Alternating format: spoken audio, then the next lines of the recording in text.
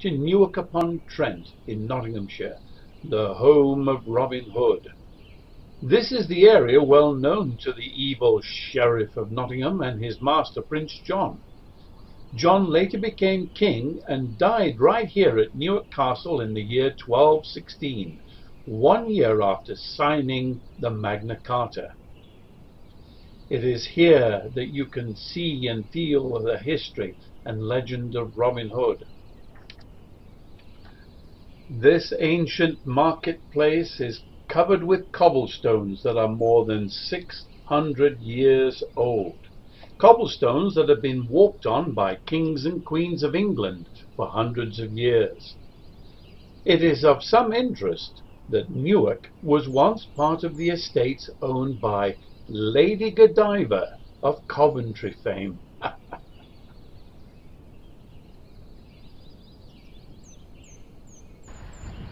This was our destination for the day, Staunton in the Vale, and here are the Staunton Arms.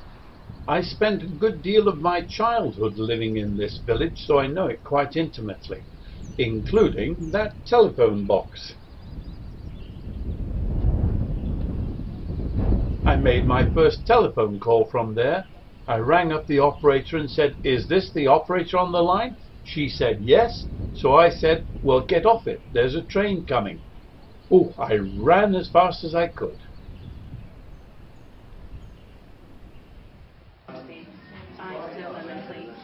I've only got Coke, is that okay? That's perfectly fine.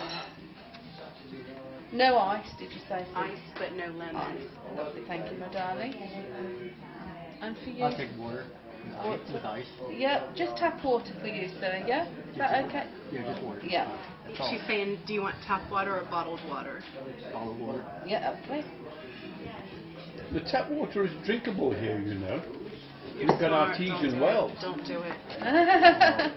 And for the gentleman? The water is not drinkable in the States, so, you know, I'm surprised you can find it. I drink 2 litres of water a day, and it's out of the tap. Because I choose to, because I have to for my diet, so. Yes, please, love.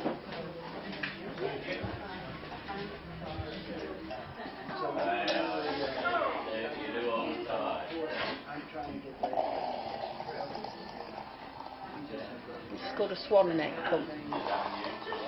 Yes, it is.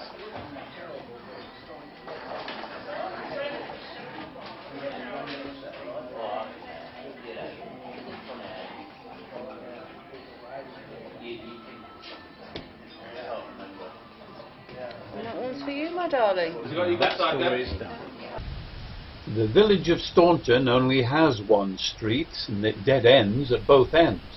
At this end, it dead ends at this church of St. Mary Magdalene. A very old church, as churches go. Right side. That's it. Push. When you enter this building, you are reminded immediately of its antiquity. The original church was built in the 600s, and this present one was built on the foundations of that. It was recorded in the Domesday Book in the year 1086. Those are tombs of crusaders from the first Crusades, just to give you an idea of how old this church is. The church is left unlocked these days in order to minimize damage done by vandals who would otherwise smash their way in through the stained glass windows. During the English Civil War, Oliver Cromwell and his Roundheads took over this church in order to turn it into a stable for their horses. Cromwell's thugs let their horses drink from this font, and then they further desecrated it by using the font to sharpen their swords on. That's why it's worn down at that one side. Hating anything Catholic, Cromwell ordered his thugs to smash anything that looked Catholic inside the church, which is why there's not much left in the way of statuary. This is the nave. Those overhead heaters didn't exist when I was a lad. There was no electricity, no gas, no running water. There was only one pot-bellied stove to heat up this whole church. That's where the choir used to sit, but I was too big of a lad to be in the choir, so the rector had me pump the organ. This organ, which dates back to the mid-1600s. This candle-lit pulpit proved too much for our distinguished visitor. He couldn't resist. Down with the sinners. Repent, child, repent. On your knees. On your knees. Yeah. Ha ha, ha ha. On your knees. Come up here and bend over. I'll get you. Come here. Come here. I'll get you. That's all right. That's good. Parts of this ancient church actually predate the Norman conquest of 1066. That gate, for instance, predates Norman conquest and Norman occupation. And around the top are some interesting artifacts. They are called grotesques. No, the things at the very top, those are called gargoyles. They are water spouts. But the grotesques are around the top of the building, and they're intended to ward off the evil spirits of the forest. This was in the middle of Sherwood Forest, remember. And yes, you are looking at what you think you're looking at. So if you think America invented mooning, think again. Those grotesques are over 1,000 years old. And they were saying, spirits of the forest, go away. We don't want you here. We are more powerful. And that's what it was all about. A very ancient building.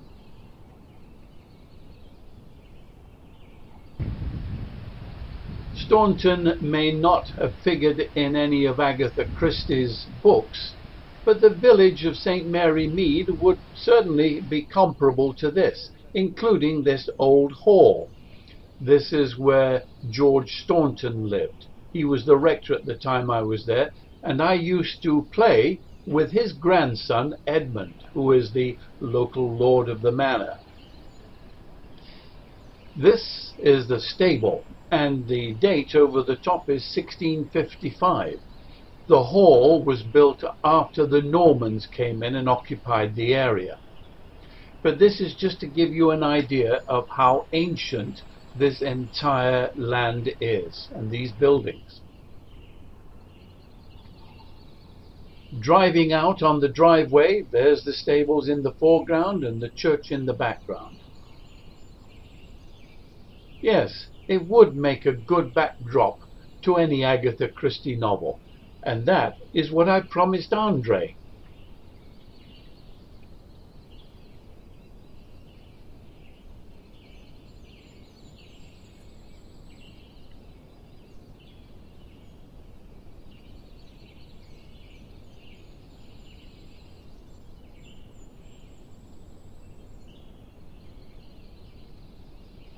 As we pull out of the driveway and onto the road, look at that brick wall. That brick wall has got several hundred years of changes in it. Some of those brick, of course, are fairly recent, only about 100, but look at that.